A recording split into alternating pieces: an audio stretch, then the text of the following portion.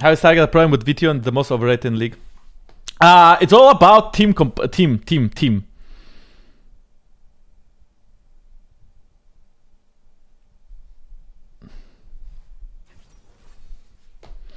So we don't know what happens inside of Excel, right? Maybe they play with Targa and maybe he was not the type of... Maybe he's like... His, how do you... Like attitude? Like his personality didn't fit. Sometimes it's not about individual players. You can have a very good individual player that doesn't fit, or doesn't behave well, or doesn't try, or doesn't...